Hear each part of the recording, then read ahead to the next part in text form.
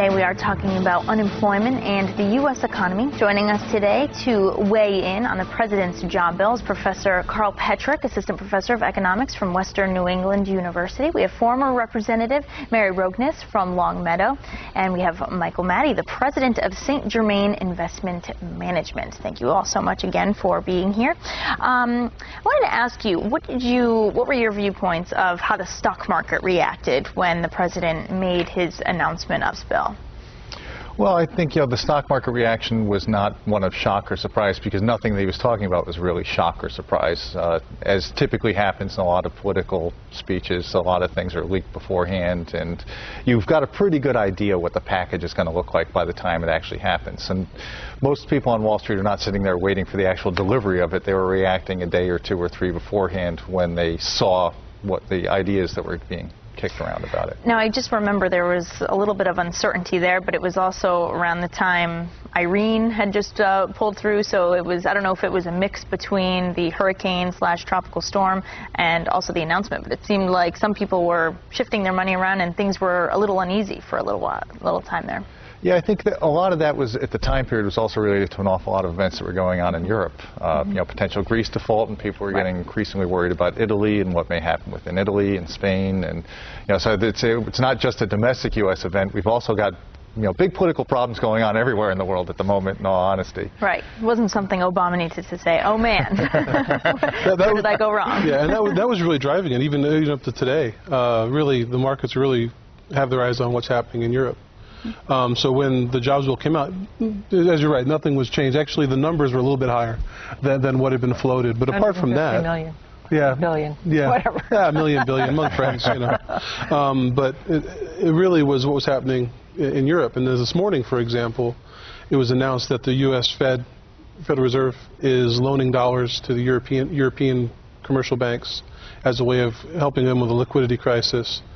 Basically, 3-month loans through the European Central Bank, which will then lend out to some of the big European banks. Big European bank shares shot up after being really dampened down. So again, the market is still reacting largely to what's happening in Europe, because what's happening here, it's like, well, we've already kind of adjusted to that. So unless you get new news, there's not a whole lot driving it domestically right now. Okay. And what about the reasons for keeping interest rates low? We were talking in the break about how the Federal Reserve is going to be keeping interest rates low, or at least it plans to, until 2013, because that's when it anticipates the weak economy to continue, if not there, even farther. What do you think about that? I mean, just for people hearing that, oh man, it anticipates a weak economy through 2013, or is that actually optimistic? I think it's realistic. Karl was talking about the number of jobs that need to be created. You're not going to do that overnight, and even if you were to start a good high jobly month creation, it's still going to take a while to work the unemployment rate down. So it's going to take the economy a while to recover no matter what you do. So I think, again, the Federal Reserve is just sitting back and adding some reality to the situation. Okay. We talk about workers who have, or non-workers who have given up trying and they're not included in the unemployment rate. Oh, yeah. What kind of news do they need to hear to at least get back in line? What is it? Is it a huge spike in the stock market? What is it that people need? Stock market won't help them. Yeah. About 14 million unemployed, 8.6 million underemployed who aren't included as unemployed, people who are part-time who like full-time jobs. 2 million who are all this marginally attached to the labor force, which means they have looked for a job, but not in the last 4 weeks. A lot of them, what they need to hear is that there's additional hiring, and they'll re-enter the job market, which paradoxically will actually increase the unemployment rate because they'll be counted for So initially, you might see this little spike, but it's actually good news, because it's people re-entering the labor market because they're feeling optimistic about the chance of getting a job. There's only so many rejection letters you get before you stop trying, and that's a lot of the people that you're catching that are, not counted as unemployed, but are actually unemployed.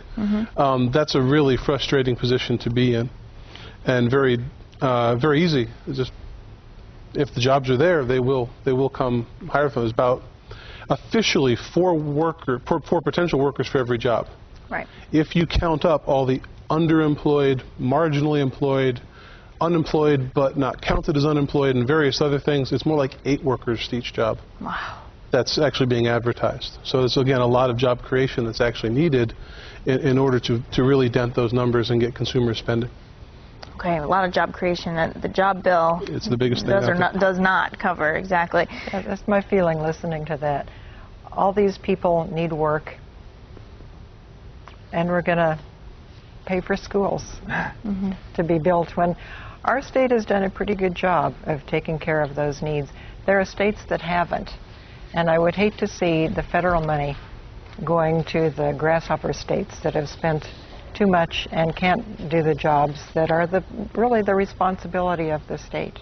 Yeah, I mean, our state is actually in pretty good financial standing, actually. We've got money in the rainy day fund we didn't have before. You know, we seem to be in a pretty good hold. How would, Massachusetts react to this type of money? I mean, how do you think that would impact us here? It will help in the sense that it's money that's going to states is actually money to keep people who are employed already still in jobs, like firemen, policemen, right. teachers.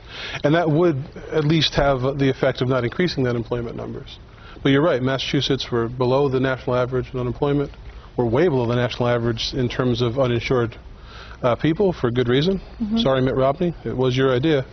You're blaming Mitt for No, I think it was a great idea. I just feel bad for him because he has to run from himself for the entire Republican nomination. In a better position in a lot of ways, more money in the rainy day fund. But there are other states out there that really are in much worse shape for various reasons. It wasn't all frivolous spending. It certainly would help us in terms of keeping employment stable, but it could help other states more who really need the impetus. Okay, very good. Karl Petrick, Mary Rogness, and Michael Maddie, I want to thank you all so much for being here. I really do appreciate it, and you had some great opinions and information to add into this topic, so thank you so much. And next, Search Smart. The next part of our program will include advice to find the job you're looking for as talks of creating new jobs continue.